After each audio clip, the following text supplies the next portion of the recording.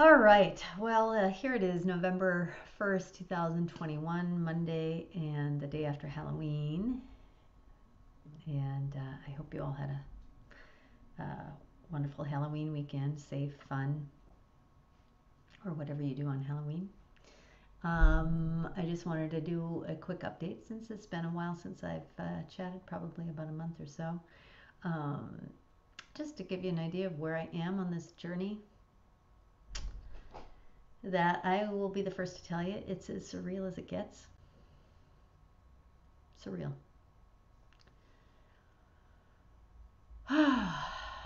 um, it's just, I know the whole planet, the world just feels like upside down, um, doesn't it? I mean,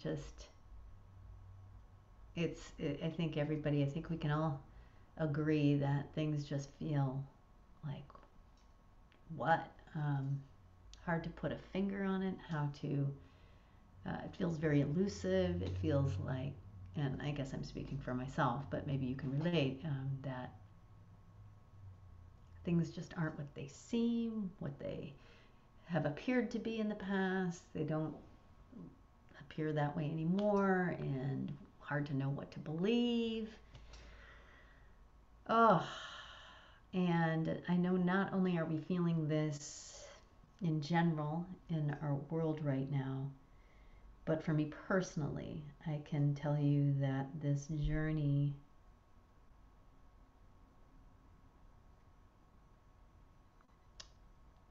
healing from cancer is just as surreal as it gets, because I'm now in a place of things don't make sense, they don't add up. And which, like I say, on a bigger scale, is kind of like, I see it as, those little snow globes from back in the past. I don't know if I'm dating myself, but those little snow globes where there would be like a little scene and snow, and then you'd shake it up, and then the snow would fall. I feel like the snow globe, the global snow globe, and for me personally, my little snow globe is just being shaken. And here's the great thing about that. And you know me, I'm always about silver linings, and I'm always about believing that as challenging and funky and weird and uncomfortable and ugh as things are, the one thing I always have faith in is that it is for our highest good as a collective consciousness, but also for me personally. And it's like, oh, I just want to be out of this. I just want to be back into a place that feels grounded and safe and whatever, where I'm not like constantly feeling like I'm being challenged. And but here's what I know from past experience in my life is that I know it sounds cliche, but we really accelerated growth, accelerated evolution, evolvement comes from when we're really shaken, and we're forced to kind of dislodge from our stuck place that we've been anchored in for so long that only provides us this perspective. And that perspective gets us so far, but then I believe our soul and life says, but yeah, but when you're seeing this perspective, you're not seeing what's around you, and opportunities of expansion and expanding who we are, if we're just stuck in our way. And sometimes, I mean, human beings, I think we're the only species on this planet, maybe in the universe, that just loves to cling to what we know. Because, I don't know, it's just, at least we know it. But then we're kind of like, yeah, but that's kind of ho hum there, when we just are in this comfort zone all the time. And sometimes we need to really be dislodged. And I'm speaking for myself because I'm in one of those places in the biggest way of um,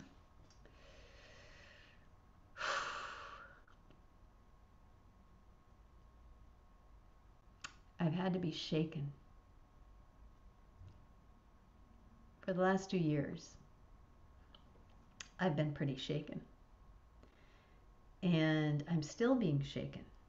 And this journey of being shaken has just evolved. The emotional roller coaster has just, and it's just amazing, the things, the stages, the layers of uncovering and revealing of stuff that has been lodged in me, in my psyche, in my body, emotionally, all of that. The gift of cancer, and again, these are just my cells. We like to think if we demonize cancer as though like there's some demon in us. Oh, that creates a very scary, separating consciousness that only creates more fear. And fear, I refuse, even though, yes, I have been in fear to the nth degree, up to my eyeballs and beyond. And I think what this journey continues to teach me is, look at the only peace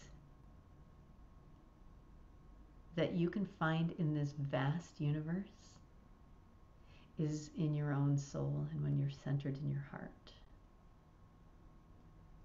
And that you know that you are a part of the whole. And everything is divine, and I am divine, my cells are divine, even those ones that seem to be acting out. And I know fear wants to just kill them. And that's kind of how Western medicine, they like to kill, they like to attack. And I'm grateful. I last year I was humbled to the core, and I had to accept chemo, and I had to bless it because I had to focus on the intention of those scientists that went into research. Their intention was to help, not to harm. And even though, chemo is, I knew that if I focused on the part, that was energetically not going to be healing to my body. I had to harmonize with it. I had to come to peace. I had to accept and receive the help and the vibration of the scientists who were going into this field to help. So through my mind's focus, I chose to bless it and chose to visualize and see that helping my being help me while I needed some help to kind of keep those little cells under control. But I had an epiphany 2 months ago.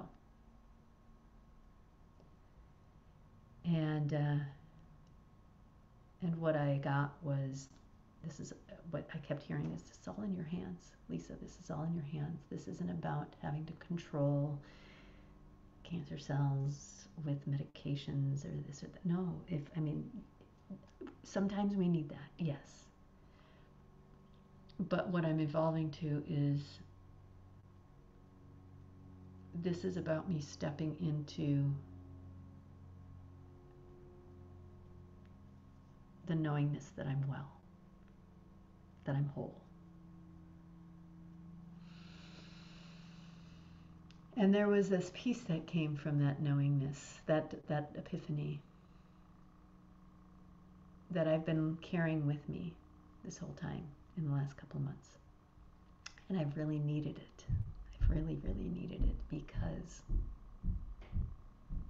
and this is coming back to what I started with, that right now nothing seems to be what it is. And so it's confusing because it's like, well, wait a minute, it seems like it should be this, but this reality is also existing, and so what do I believe? What's true? And what I hear is,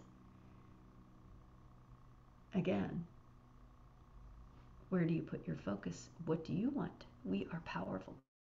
We are powerful beings. We are co-creators with the consciousness that is the divine, God, whatever you want to call it.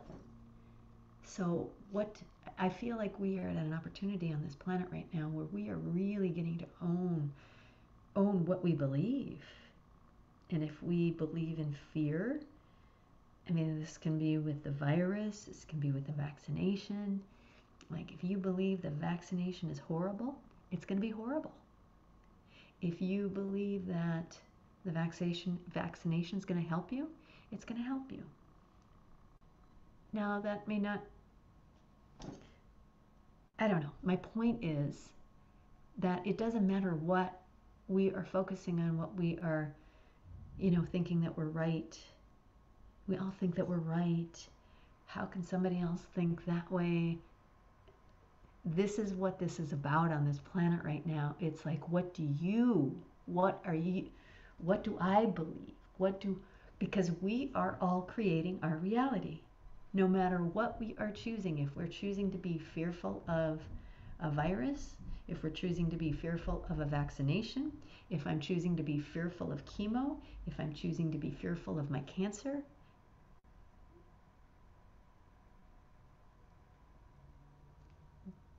what are we going to create?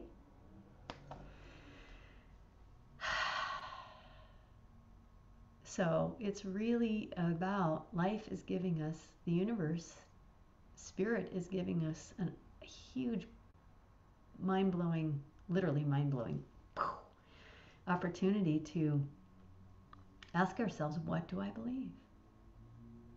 What do I choose to believe? What do I want to believe? Do I want to believe in fear?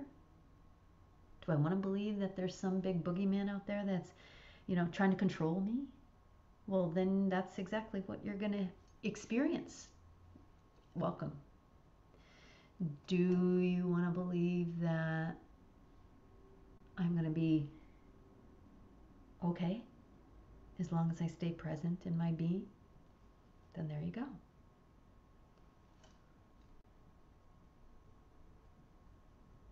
It's a profound time. So I say this because I personally am going through major shaking of the globe, snow globe. So I feel great. I feel strong. I feel healthy. When people see me, they're like, oh my gosh, you look so strong. You look so healthy. You look so vibrant. And yet,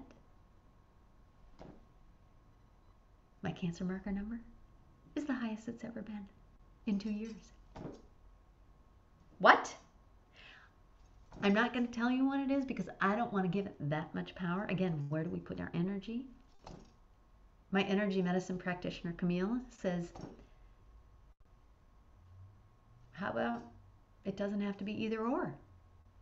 It can be, yeah, my cancer number's here, and I'm still living a healthy, amazing life. She's like, all realities in this world, in this universe of infinite potentiality and possibilities, it's my creation. What do I want it to be? Easier said than done. But I'm practicing, and this is giving me the opportunity to practice. I had 2 doctor's appointments, one with my Western oncologist at St. John's, Dr. Fisher, who I love and adore. He is a gem. But he's a little perplexed, and I see it I saw it in his face and his body language. He was like, I don't know. My naturopathic oncologist, Dr. Heidi, she's like, I don't know.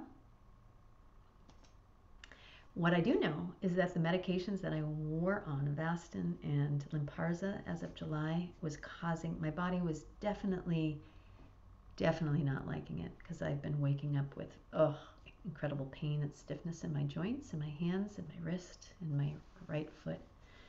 So that, I've been praying for a sign, because I've been feeling in the last couple of months that I'm leaning into, especially since that epiphany that I had, that this is in my hands. And in that vision that I had, I was sitting on the beach, and I'm sitting on the sand, and the sand was the place of being in fear, and God, I want to get beyond this. And here was the ocean, and the ocean represented, I'm well. It's right there. I could taste it. I could smell it. I could feel it. And I was frustrated. I was like, why can't I just get in the ocean? And why am I still clinging to the shore and fear? And I realized I'm stuck. I was stuck. I've been stuck on that edge. What do I believe? What do I believe? Do I believe I'm well and whole?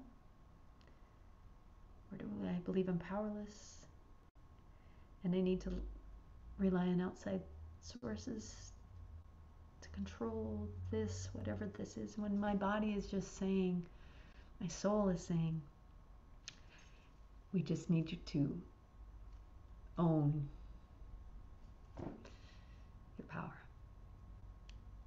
that you know is there. The divine intelligence lies within all of ourselves. It knows what to do to heal. Can I truly step into that faith? Like, really surrender, give it to God, the divine, surrender to my higher self. Do you feel me? So this is my challenge. This is my gift.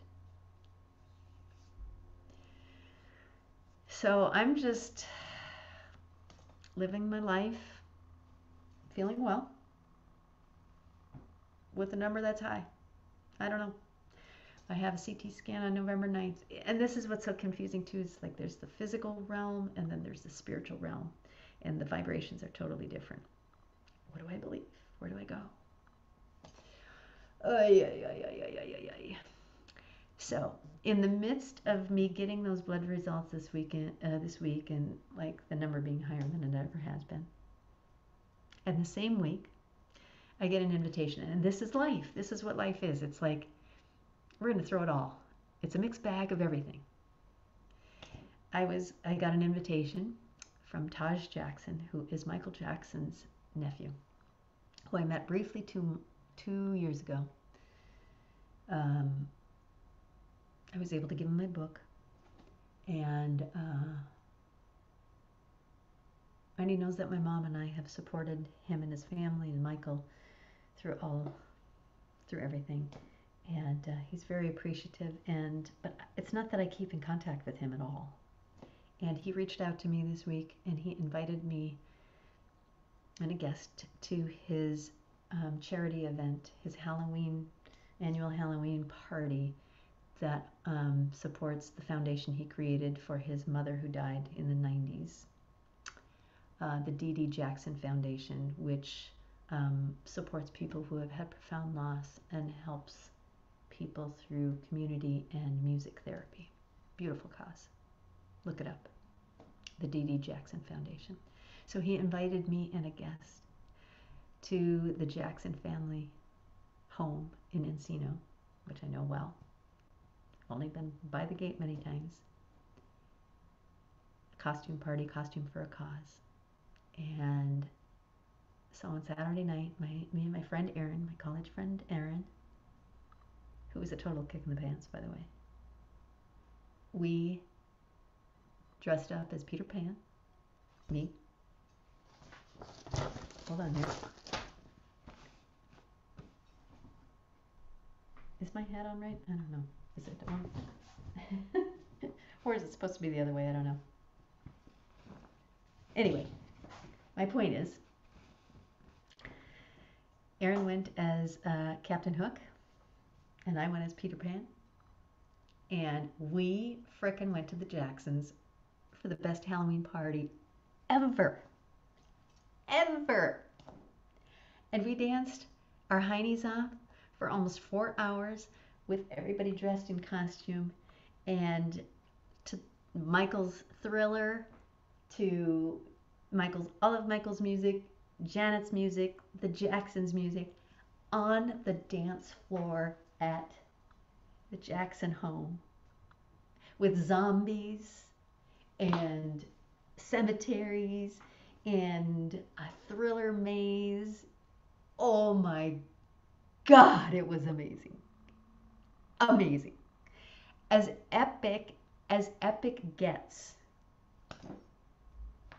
Epic. I mean, it's not that you're just at a Halloween party and they're playing Thriller, because that's what they would do. No, we were dancing to Thriller at a Halloween party at the place where it was created, where it was brought onto this planet. You want to talk about a vibe? Holy moly. Now, some of you watching this may not know that I've had a spiritual connection to Michael's ever since I was like in probably 12, 13 years old, back in the 80s when he came out of the scene. I've always been an intuitive. I didn't realize it back then, but back then I was already feeling his soul. And long story, I wrote a book about it. Michael Jackson, The Man in Our Mirror, Reflection of Our Collective Soul. How I have the magical synchronicities, that, long story short, that ended up, our family moved out here. My mom ended up working at Neverland as one of his housekeepers in the 90s. I mean, some of you know this story, some of you don't. Like unheard of stuff, magic. Anyway, so this is kind of a continuation of Michael's magic in my life. And I kept hearing him saying, it's been a rough couple of years for you. You know those numbers? Whatever. Let's go heal with some serious dancing and fun. Oh! You hear the door slam. Wonder if you'll ever see the sun. You close your eyes and hope that this is just imagination. Yeah. But all the while, you see a creature creeping up behind. You're out of time. You know how it goes. I'm not going to try and sing Michael, but I wore this on the back of my shirt, my Peter Pan outfit. Have you seen my childhood? Have you seen my childhood?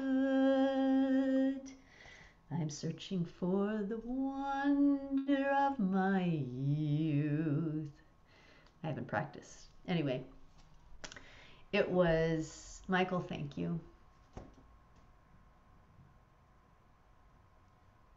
So life is a frickin' mixed bag.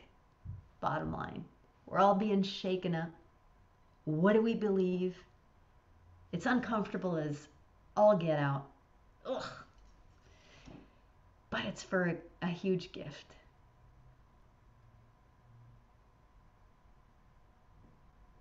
It is. We just got to have faith and believe in it, and believe in each other. Because when we heal our hearts, we heal the world. Right, horse? Right, horse. Horse always says, that's exactly what she says. By the way,